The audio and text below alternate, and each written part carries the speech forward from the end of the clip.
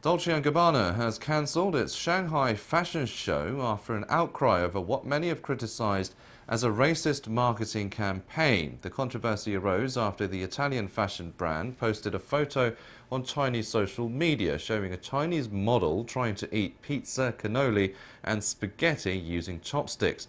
Co-founder Stefano Gabbana then appeared to make the situation worse by making derogatory remarks about China in direct messages to a fashion writer on Instagram.